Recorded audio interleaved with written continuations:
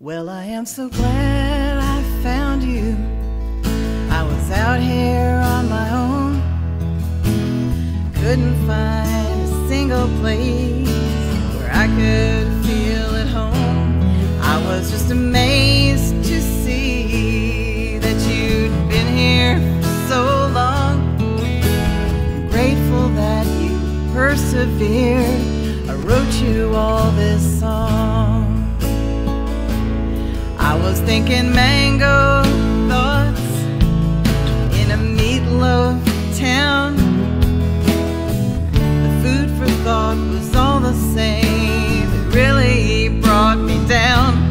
Nothing on the heavenly buffet line was satisfying my appetite for truth and right. I'd sit in here just sighing. Hello and welcome to the Progressive Redneck Preacher. I'm your Progressive Redneck Preacher, Micah Royal. For those of you new to our podcast, here at the Progressive Redneck Preacher, we try to lift up voices and stories that often get overlooked. I don't know about you, but when I watch the news or look at my Facebook feed, I see again and again stories of people of faith, people with deeply Southern small-town values like my own, and how the stories that get lifted up of folks like that are almost always stories of people using those values and that faith to build walls, to keep apart people who they look at as different, or to build bats to beat them down.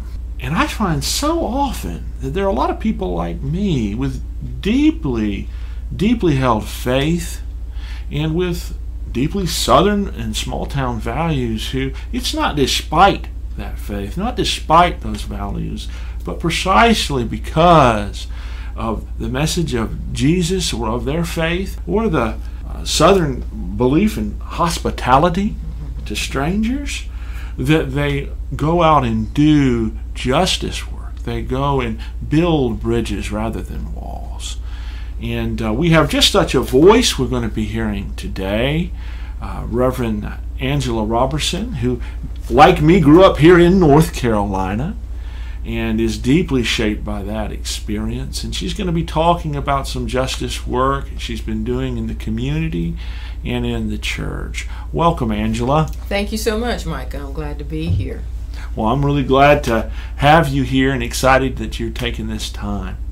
Well, you know, Angela, I always like to start by sitting down at the table. My late mama used to say, come on and put your feet underneath the table. And when she said that, you knew you were welcome and you were going to be treated like family. And I think that's a good place to start. So put your feet up under the table. Under there. There we go. And I see you brought some food you wanted to share. Yes. I brought some mixed fruit, fresh fruit, and some pecans. I'm particularly the apples. There are green apples and there are red apples, because I was born and raised in Eastern North Carolina, outside of Greenville, home of the ECU Pirates. You know, Daddy and Mama were both pirates, so go Pirates. And my paternal grandmother had, and grandfather, they had pecan trees and apple trees on their property. And growing up, I spent a large part of my summers at their home.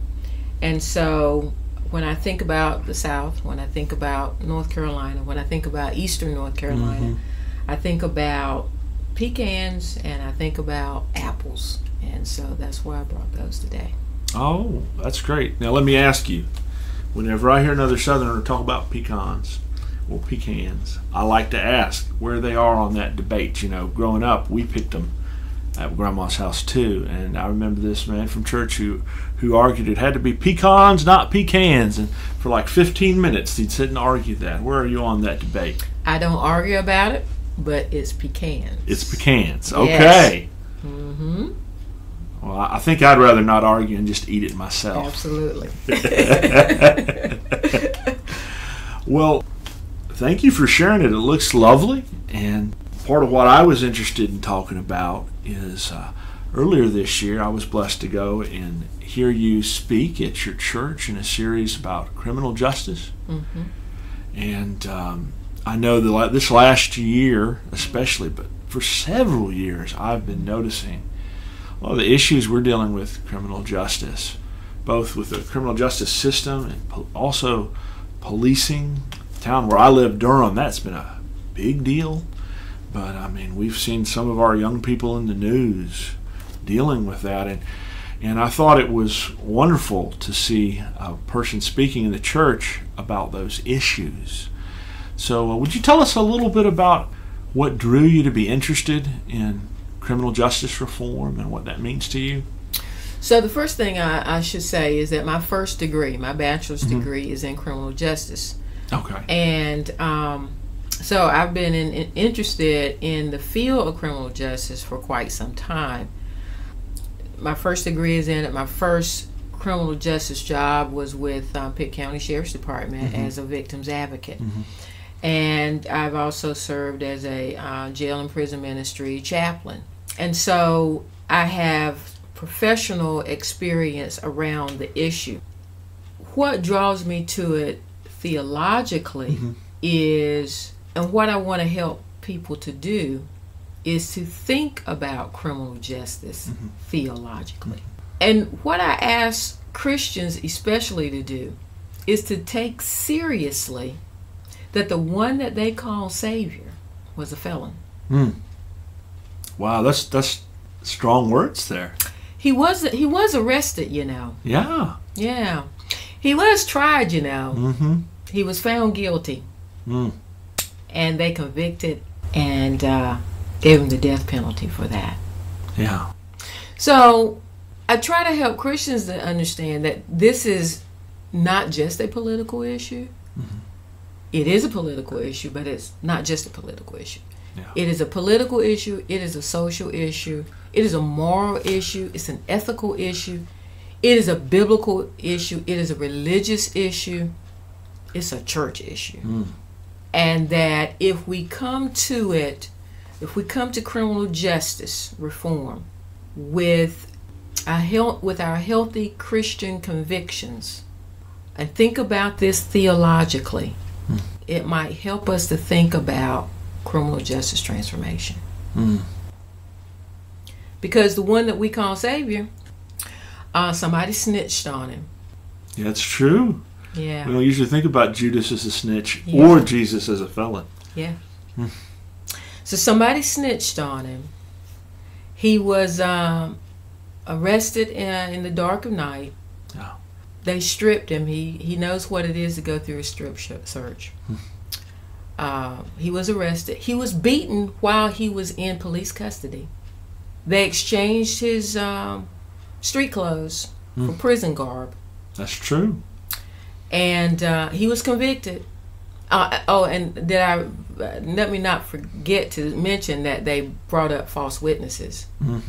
Yeah, and some trumped up charges. Yeah. But they convicted him, and he suffered the ultimate penalty, the death penalty. So Jesus endured the criminal justice system of his day. And we ought to think seriously about what that means for Christianity and for our society. That's the chief way in which I look at it. I think that's a refreshing thing, I think, to hear a Christian say. I know I was at an event about immigration earlier, and a lady raised her hand because people were talking about felons, and wanted to help them, and she says, I always like to ask people, what do they mean by felon? And she brought up, do people realize you can have just a little dime bag of pot and be a felon? Do you think somebody who has a dime bag of pot once ought to not deserve any help? And she says she usually says this to people who say that anybody who ever committed a crime is a criminal for life and horrible. But I had never heard anybody mention before the idea that our Savior legally was a felon. And we might say that it was unfair, but isn't that what so many people mistreated by the police or the criminal justice system also say. Exactly. So if you as a Christian say, but Jesus was innocent, right? If that's your retort, right? If your reply is, but Jesus was innocent, right? Pause for a minute, because there are a lot of innocent people in our current system. Oh yes. And then let's say there are people who've been snitched on. There are people who've been ratted on. There are people who someone else gave false evidence and false testimony so that they could save their own skin. And when they saved their own skin, though, that meant that you got arrested because this person's trying to save their skin. They're giving something in exchange for saving themselves. Right. Right.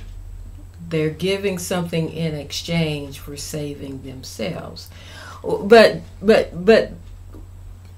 this is going to take me down another trail, but I'm going to try to quickly retract, go back on this. But Jesus gave his life. Yeah.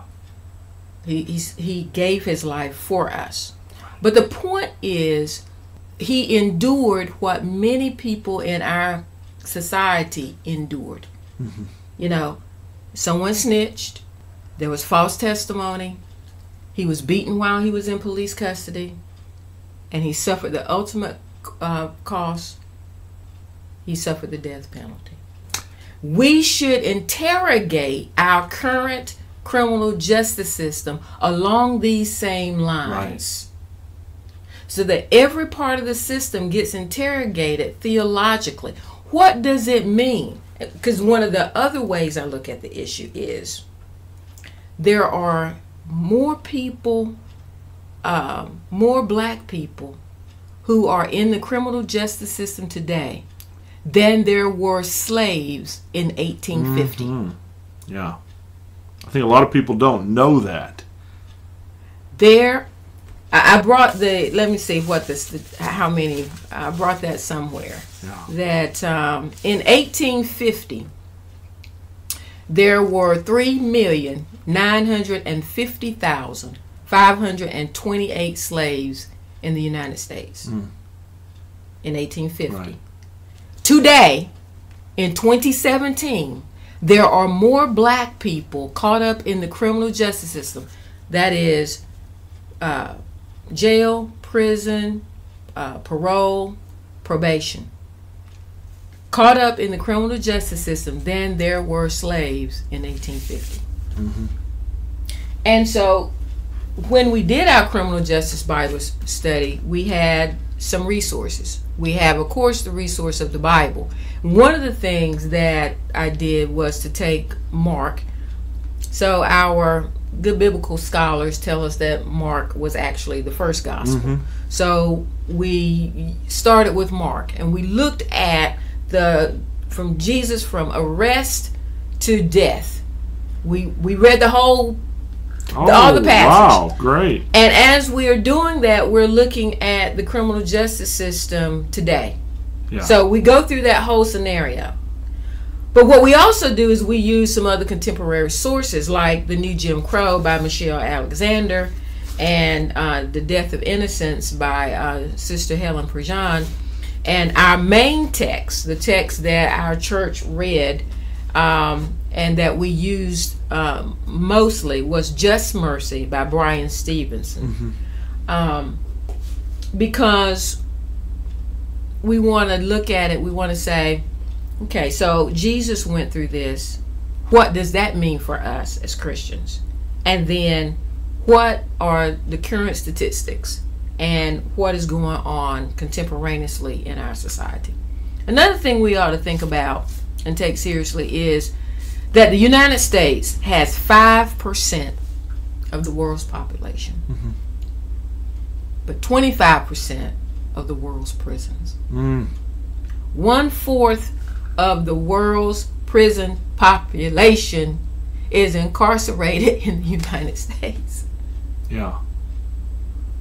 It's astounding. I know I have a friend who was from Germany as a ministerial intern here in the U.S. And one of the things I remember talking to her about is how shocking Germany's similar to us. It's a developed nation, to see how we handle criminal justice. Because they would never treat German citizens now like that. Which is even more shocking if you remember, how Germany was when we went to war with them. But we have some other agenda at play with how we do criminal justice than they do there. So one of the things to ask ourselves, there are a lot of things to ask ourselves, but one of the things to ask ourselves is, why are we so punitive? Maybe it has something to do about the way we think about salvation and the way we think about God. Do we really believe in a God of justice? And do we really believe in a God of mercy? Do we really? Or do we just believe in a God of punishment? Yeah. Well, when you talk about justice and mercy, one of the most transformative quotes I ever read, I grew up in this tradition that said, Jesus died because God had to punish somebody, and I'm not sure where you are on that, but it was this sense that God had to get a pound of flesh. And so Jesus did it for us. And there's a part of that that's beautiful, but there's a part of that that's a frightening picture of God. And of Jesus, even, God having to torture and kill his own son, And I remember reading Dr. Martin Luther King, and he talked about love and justice. He says, that love is the centerpiece of the Christian faith. And justice, which I'd always heard of making people punish, burning it forever in hell, He said justice is removing every boundary to love. And for me, at least, when I hear you talk about justice and mercy, that's a way of thinking about it, his way of talking about it, where I can see the two coming together. Whereas when I grew up with this image of justice being God's got to cut a pound of flesh off you, it's hard to see those as combinable, So one of the things that I tried to I preached as part of a message sermon here, that in the Hebrew, righteousness and justice are the same word. So, I think about in my traditions, my religious traditions, how people say, I want to be right with God. I just want to do what's right. I just want to be pleasing to the Lord. Because what I'm trying to lift up is that sometimes people don't think, when they think being right with God, it's like they don't think about, they don't hear the word justice. Right. And the what I'm trying to get at is, somehow I think in the United States that part of what Christianity has been about is about this relationship with God, that somehow or another gets disassociated with my relationships with one another. Yeah. Because I want to be right with God, but then I don't give you justice. Yeah. Or I don't help to create just systems in the society. And somehow there's this big disconnect whereby, in a way it's kind of amazing to me how people can gather together in houses of worship, and in their houses of worship they can talk about being right with God while simultaneously clapping for injustice. Yeah. I hesitate to say promoting. That might be true in some cases, but I think it's more of just kind of standing on the sidelines and letting injustice go forward, and not really thinking that injustice is unrighteousness, and unrighteousness in the society is displeasing to God. Right. So it cannot be pleasing to God. that we have 5% of the world's population and 25% of the world's population in prison. That cannot be pleasing to God.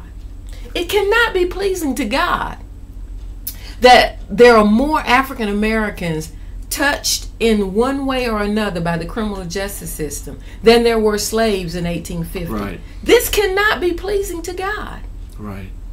And we have to start also looking at these things more systematically, that there are reasons for which these things are true. And it's not just that you went out and committed an offense. Right. Because as what Michelle Alexander brings out in her book, and it gets back to the just mercy piece. Is it justice? Is it righteous that because you committed a crime at some point in your life, that now you no longer have access to anything? So you do your time, but you can't go live with your mama in public housing when you get out, or your sister, or your uncle, or your granddaddy in public housing when you get out. And God forbid you want to get a job or go to school, right? Yeah, so I had a debate one time. That is where I did enter into a debate. Okay. I entered into a debate one time with someone who was saying to me, people who get incarcerated, people who become in prison, they need to just do their time. I don't really care about that. They don't have anything to do while they're doing their time. Right. They don't need to have, I don't need, they're saying, I as Jane Q citizen doesn't need to pay anything for them to be educated while they're incarcerated, because they just need to do their time. I worked for a local community college that did GED and CRC, career readiness programs in the prison. And there's some smart people in prison. There are some people with great minds in prison. There are some people who want to change their lives. Why shouldn't we be invested in them being educated so that when they leave prison? So what are we saying when you leave prison? That you just do what? Right. What do you do? Once you have served your sentence, what then do you do? If we cut off all the options after you come out, what do you do with your life? How do you support yourself? How do you support your family? How is it then that you make a better person of yourself if everything in the society is cut off from you? Yeah. And is that justice? And where is the mercy in that? And I thought we believed in a forgiving God. I was thinking about this morning. Forgiveness doesn't mean that there aren't consequences. Because if you go out here and slash my tires, I am going to call the police, right. Micah. I am. Thanks for the warning. And Micah, I will forgive you for cutting my tires. But you know what? I expect some reimbursement. Right. The point that I'm trying to make is that forgiveness, because I think people get confused. That part of the thing they get confused is, one, that we do indeed have a forgiving God. There is a text that says that he throws all of our sins in the sea of forgiveness. Right. Now, that doesn't mean that in my covenant relationship with you, Micah, that if I hurt you, that there aren't some consequences or repercussions behind the hurt that I shed upon you. Yeah. But the thing about it is, with forgiveness and reconciliation, we can be able to move forward from that. But if in our society, in regards to criminal justice, if we don't have avenues and pathways by which people can become better and do good things, how is it that they're supposed to go on with their lives? And these things don't just affect them; it affects their children. Because the criminal justice system does not just impact the person who's in it. Right. It also impacts everyone who is attached to them. Mm-hmm. So their mama, their daddy, whoever they have attachments with, their girlfriend, their wife, children. their children, whoever they have attachments with, that the system is also affecting those people as well. Yeah. Do we want health and wholeness, or do we just want punishment? Well, I think those are good questions. So let me ask you this: as we think about that, there are probably some people still who are listening, who are still weighing out how they think about it, how they feel. But I know there's a lot of people who are like I have been at times, and sitting there saying, "Well, that makes sense."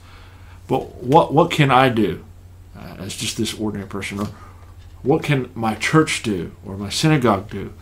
What are some of the things you found as you have worked in the criminal justice system, and also you provided this training for your church, and I know some other settings you've done some training on this.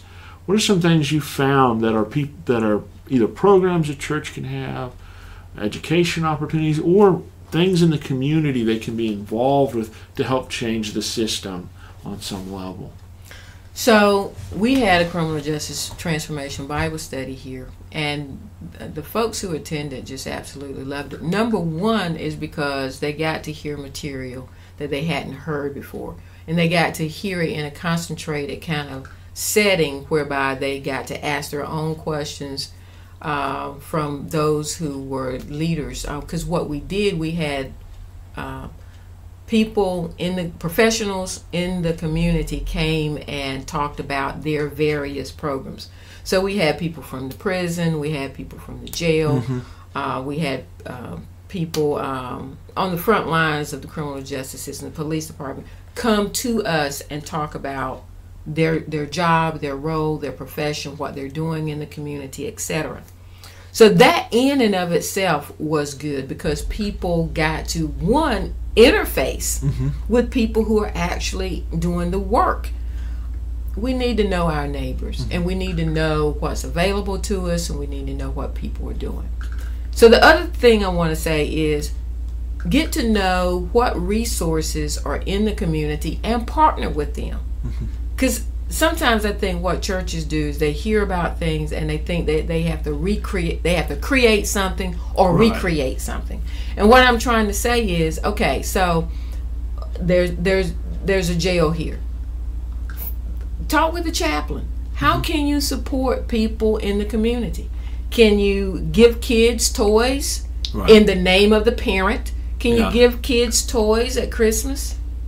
Can you, someone who's incarcerated, can you take a Thanksgiving dinner over? Can you adopt someone? Do you have job leads that you can give to people? Someone that, one of the things that happened is a gentleman who I had taught at the prison. I'm just in the community one day, and he hollers out, and I recognize him, and we start out a chat, and he's out of prison now. Yeah. And him and his mom are trying to move to a new place, and he says we need a washer. So I send out a email to all my pastor friends in the community, and the man gets a washer. Oh, wonderful! Yeah. The more practical and tangible you can be, the better. With prison ministry, could you adopt a family, a mom, and some kids that need a ride to go see their dad or their husband or their boyfriend, the dad of the kids? Could you do that once a month? How, just think about tangible, practical ways that you can help, that you can bless somebody. And the way you do it is start with who's in your community. Well, that sounds like some advice everyone can do, that individual connections and build the relationships in the community. Do you have any thoughts about how folks can engage the systematic issues you were talking about too? Because I hear there's two levels I hear. I've heard people, quote Micah where it says, what's the Lord require of you? Do justice, love mercy.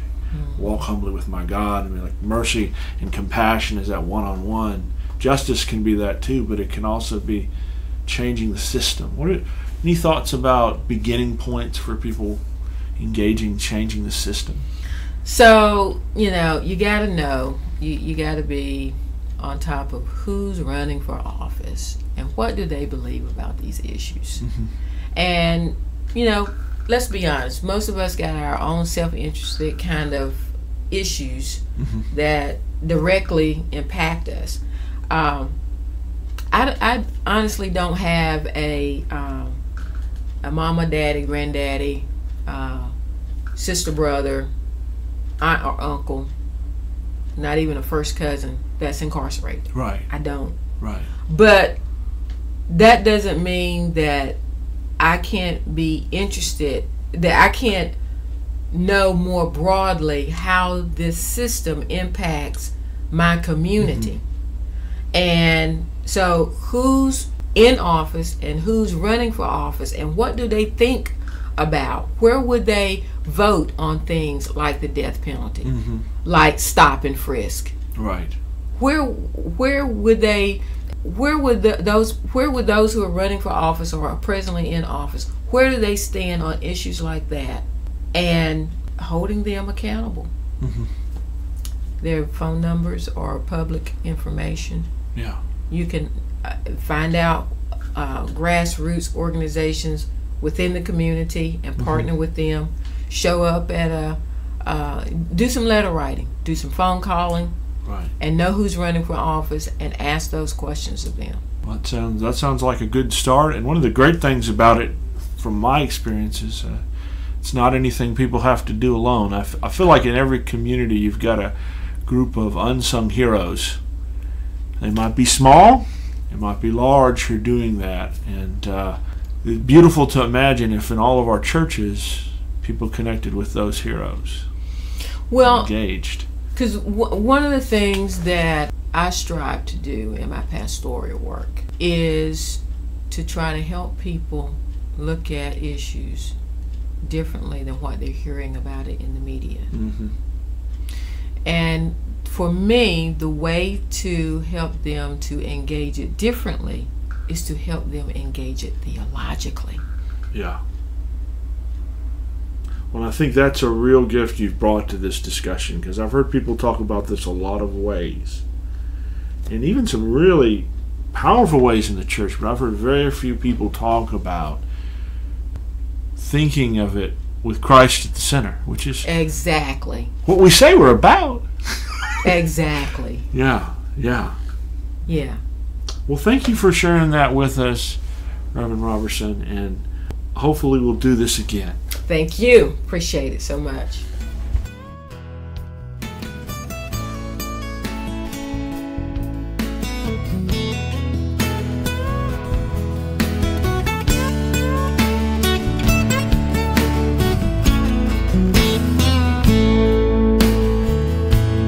I was thinking mango thoughts in this meatloaf town. Now my soul is on a roll. I got you folks all around.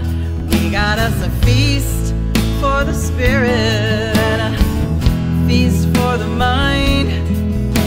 We speak the truth, walk in love. We remember to be kind. Well, that's what the ending would be if I were a sweet and earnest person. And Lord knows I do try. But here's the real ending. We got us a feast for the spirit and a feast for the mind.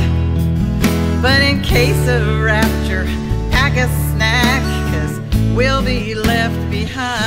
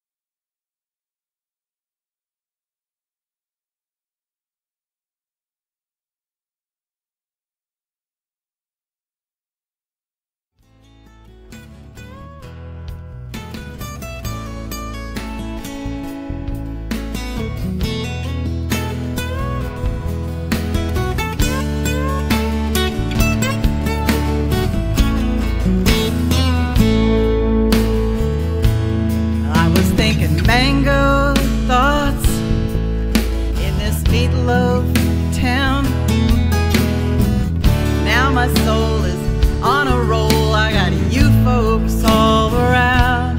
We got us a feast for the spirit and a feast for the mind. We speak the truth, walk in love. We remember to be kind. Well, that's what the ending would be if I were a sweet and earnest person. And Lord knows I do try. But here's the real ending. We got us a feast for the spirit and a feast for the mind. But in case of rapture, pack a snack, 'cause we'll be left behind.